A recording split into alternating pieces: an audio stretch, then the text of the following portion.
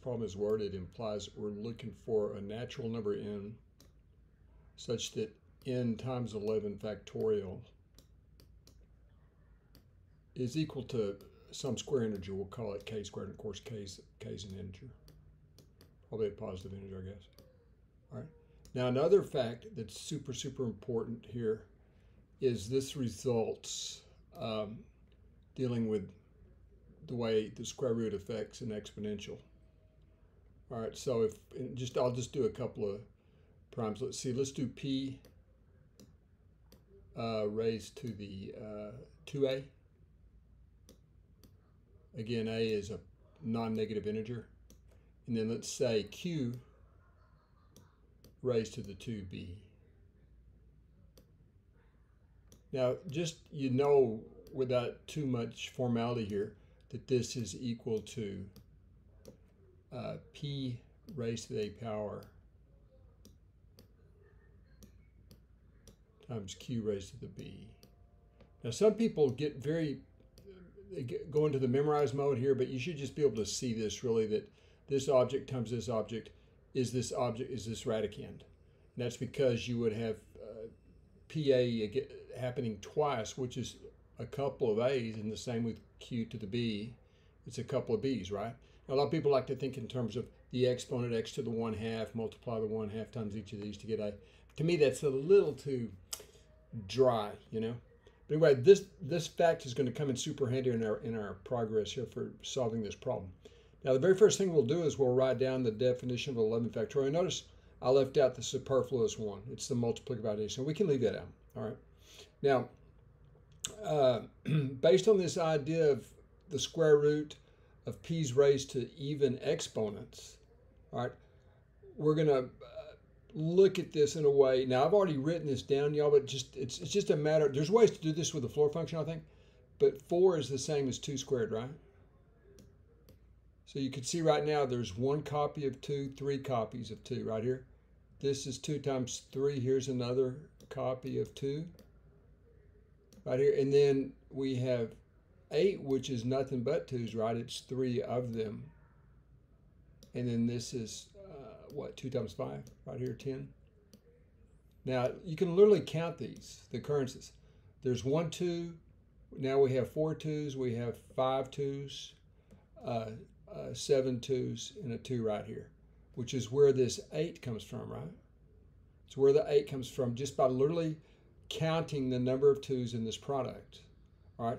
In a similar fashion, you'll discover that there's 4 3's and 5 2's and then a 7 and 11.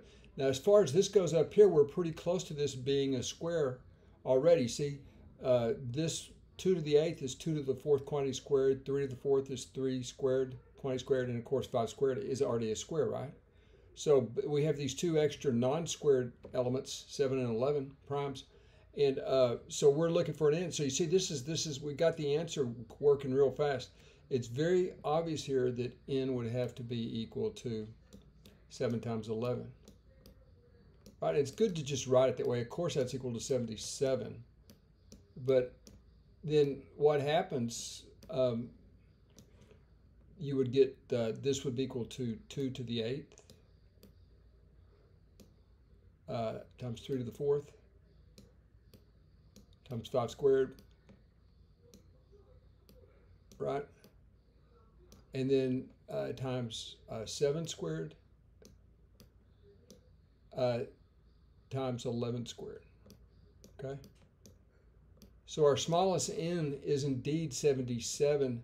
Now, notice, why did I even say smallest n? We see we could tack on, once we have this n right here, we could tack on all the squares we wanted, all the 4th powers, all the 6th powers, all the even of any prime number, or any integer for that matter. Now, you have to be careful with that because one of the integers may end up making these exponents odd, and we don't want that. But you see how n would be the smallest integer because you could tack on an infinite number of other p squared terms, distinct, not necessarily even distinct. It wouldn't matter if they were distinct from these or not. So you can see you could just go crazy here. So this is the smallest. It's definitely the smallest n. Okay, it would be inaccurate. Most people would just naturally find this n, but it's the smallest n because there's an infinite number of n's. that could make this happen. Okay. All right, y'all, that's it. And again, I like the problem quite a bit because I think 11 factorial is in the 14 million range.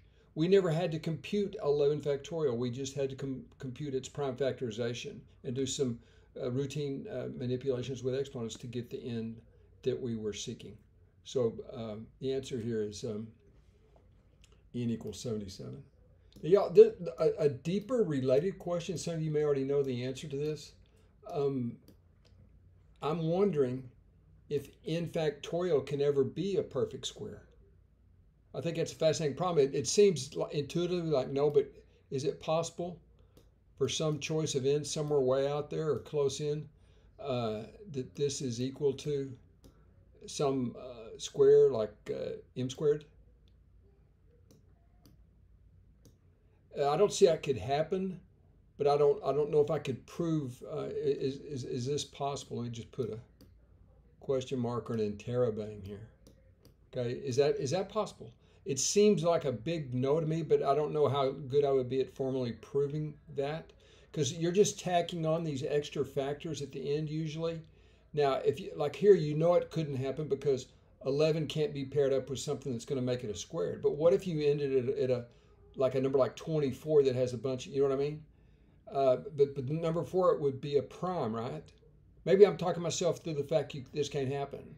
No matter what, you're going to have a prime near the end probably that'll keep this from happening, right? I don't know how to make that formal, but I would say you would have a prime number somewhere near the end, although that's not even accurate really to make that claim. That was just the example I used.